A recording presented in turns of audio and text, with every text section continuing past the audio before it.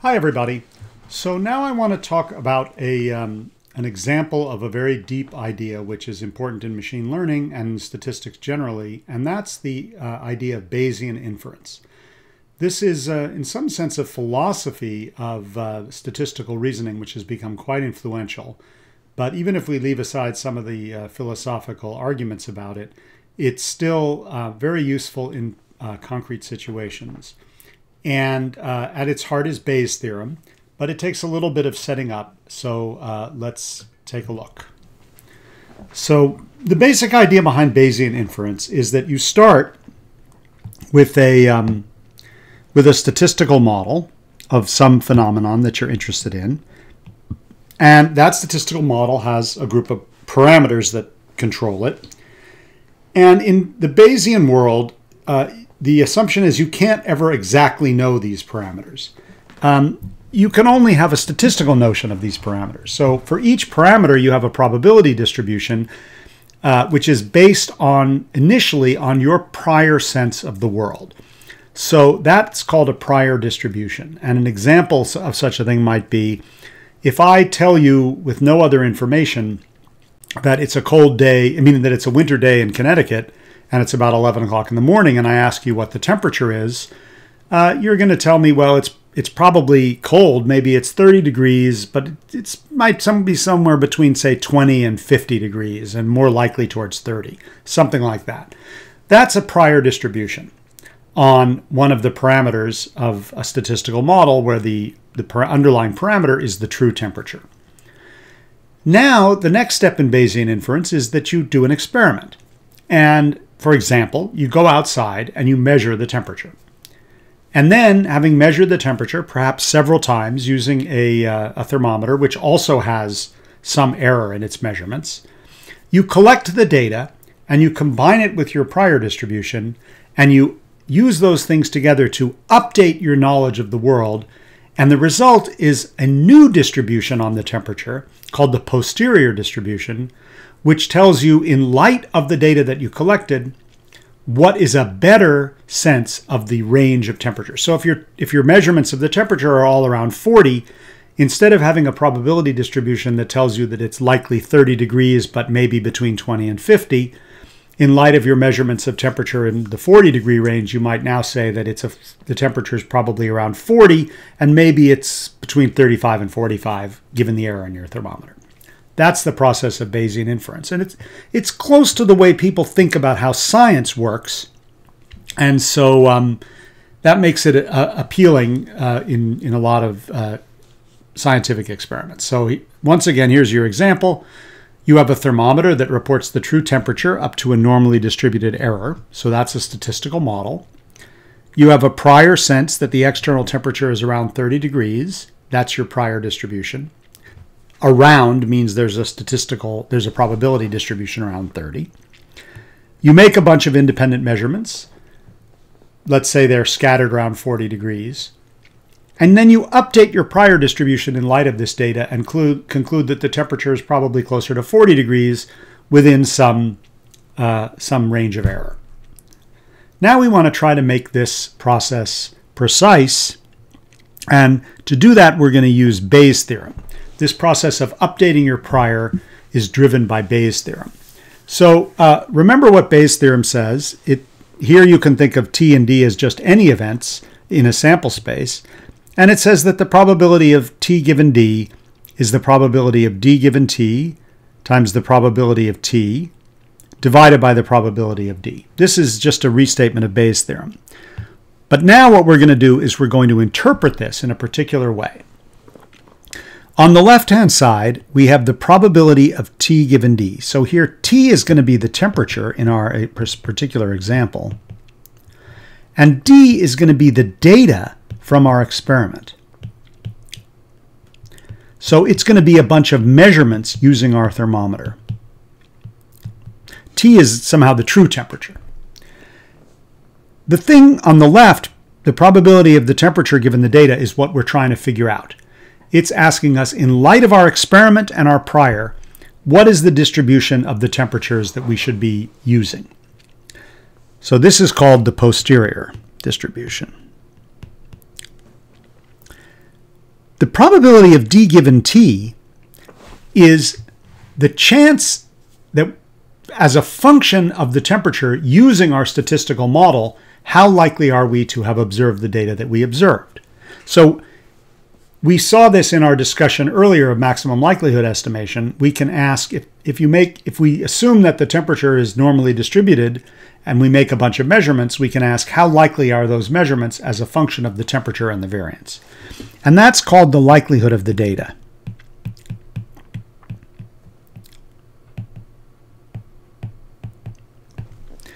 P of t is our initial or prior sense of the distribution of the temperature. So we have to choose that as part of this process. And the denominator is the total probability of our data for any possible temperatures. And this is typically a very hard number to compute and also typically not necessary, because on the left we have a probability distribution in t. And so we know that there has to be a normalizing constant to make our thing come out to have integral 1. And oftentimes we can dodge around what that constant actually is. So often we ignore this. It's a normalizing constant. And a lot of Bayesian techniques are basically designed to avoid having to compute that integral, which is typically very complicated. Now we look at a specific case. So we're using our temperature model, and there are two parameters in our temperature model. There's the true temperature outside, T star, and there's the variance of the errors in measurement of the temperature. And the probability density that we're using is the normal distribution shifted to be, you can think of this either as saying we're shifting it so that the peak of the normal distribution is at T star, which is the true temperature, or you can think of this as a distribution on the errors. T minus T star is the measurement error as a function of t. And so you can think of this as a likelihood of a particular error, as we saw earlier. And in this case, we don't know T star or sigma squared. All we can do is go out with our thermometer and make n measurements to get a bunch of temperatures, T1 up to Tn. And we want to now update our prior distribution in light of this data. And as we'll see, in the case that we're looking at here, it's possible to do this whole process analytically because we've chosen things in a careful way. So now we go back to Bayes' theorem and we plug in the various ingredients that we have. So the left-hand side, the posterior distribution, is the probability distribution of T star and sigma squared, the temperature and the variance, once we have done our experiment and collected our data. So this is what we're looking for, the posterior distribution. The probability that t equals t0 given T star and sigma squared is, if you fix a value for T star and sigma squared, it's how likely are your n measurements to have yielded T1 up to Tn. So that's the likelihood as we did in the maximum likelihood estimate. And it depends on the values of T star and sigma squared. The probability of T star sigma squared is the prior distribution. It's our initial impression of what the likely values of T star and sigma squared is. And finally, the denominator, the total probability, is this big integral over all possible values of T star and sigma squared. But we're just going to, as we'll see, not worry about that. It comes out in the end. So we don't have to do that nasty integral. And now we're going to work through this numerically, but we're going to simplify the situation. We're going to assume that the variance of the measurement variance, the variance of our thermometer is 1. So we're going to reduce the number of unknowns in this problem by 1. Maybe not realistic, but it'll make our lives a lot easier in the following calculation. So somehow or other we know that our thermometer that we're using to measure the temperature reports the true value with a variance, but it's off. It's within the true value by a normal distribution with variance 1. So the only remaining unknown is the true temperature T star. And Bayesian inference isn't going to give us T star. It's only going to give us a distribution of values that T star is likely to have.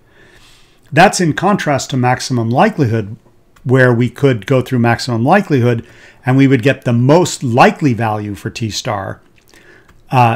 In some ways that makes you feel better because you get an actual number, but you've thrown away a lot of information that Bayesian inference preserves. Okay, so let's pull together our ingredients. First, we have the prior distribution. So we assume that the average temperature is 30 degrees because it's a cold winter's day in Connecticut, but we have a lot of range for it to vary. We allow a variance of 15 degrees, which, as you can see from this diagram, means that the temperature is really between 0 and 60 with a pretty strong peak at 30. And there's a lot of choices for priors, and there's a whole art and practice to choosing them. It's for the calculation we're going to do, it's important that we choose a normal distribution, and this seems as reasonable as any. And the formula for this normal distribution is given by 1 over the square root of 30 pi e to the minus t squared minus 30 squared over 30. And so that's what we're going to use in Bayes' theorem. For the likelihood of the data, we've done this before as well. We're making n independent measurements from our thermometer, and our thermometer has the property that the error, the probability of getting a t minus t star equal to x, is e to the minus x squared over 2, 1 over square root of 2 pi. Because it's a normal distribution with variance 1, but if you're going to do that n times, then by independence, the probability becomes the product of 1 over square root of 2 pi e to the minus xi squared over 2, which is 1 over square root of 2 pi to the n e to the minus the sum xi squared over 2. And we can simplify that a little bit by writing that as a vector where that t, the norm of t0 minus t star e squared, is the norm of the vector t1 minus t star, t2 minus t star, and so on, which is the sum of ti minus t star squared, the norm squared. So this is the probability distribution of our measurements, T1 up to Tn, the likelihood of having gotten those depending on what the true temperature is. If we were going to do maximum likelihood estimation, we would now maximize find the value of T star, which made our particular measurements most likely. And if you did that, you would find that T star should be the average value of the T's. And the total probability is the denominator. We're just going to call this T and move on because we're going to try to avoid having to compute it. So if we take all the constants in Bayes' theorem, which remember Bayes' theorem said that the posterior distribution is the likelihood times the prior divided by the total probability. And each of these things is this and this are, the top numerator are both normal distributions, and they have constants in front of them involving square root of 2 pi and so forth. And the bottom has a constant and is a constant. And we're just going to package them all together and call that constant A, and focus our attention on just the exponential terms in probability of d given t and probability of t. And that gives us, since we're multiplying exponentials, we add the exponents, and we get this quadratic term in the exponent. And if we pull that exponent out and call it q, it's looks like this. And this looks kind of messy, but the only variable here is t star. The ti's are constants. So this is just a quadratic polynomial in t star. It's, I don't know, a t star squared plus b t star plus c. And those constants are a mess, but I've done the algebra for you, and if you are willing to believe me, then you can actually complete the square and write this as t star minus u squared over 2v plus a constant, where u is given by this formula, 2 plus the sum of I ti over 1/15 plus n, and v is 1 over 1/15 plus n. Remember, n is the number of measurements. And if you use those variables and you go back up to where they came from, which is here, what you find is that the posterior density is itself a normal distribution, centered at U with variance V.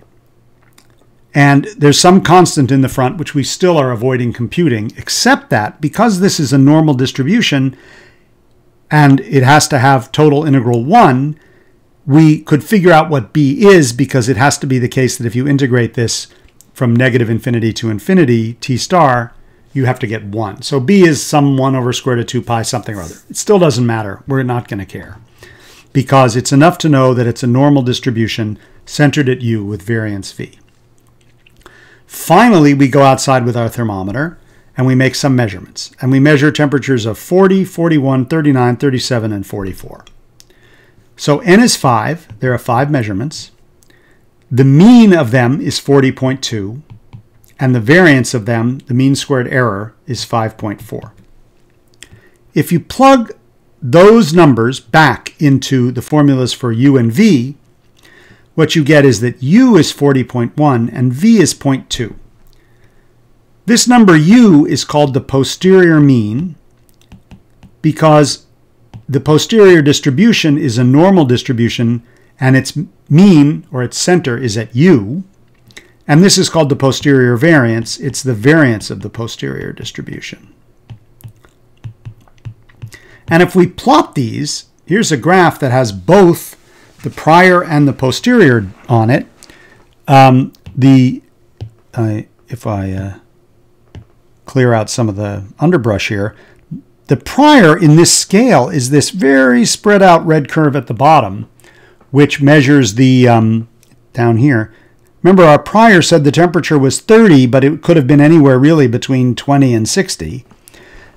The posterior is now what we think should be the case after our measurements, and you see it's very sharply peaked at 40.1 with a very small base at the bottom. So we've learned a lot from our experiment. We've learned that the temperature is very close to 40.1 with only a little bit of error at the bottom. And that's the posterior distribution.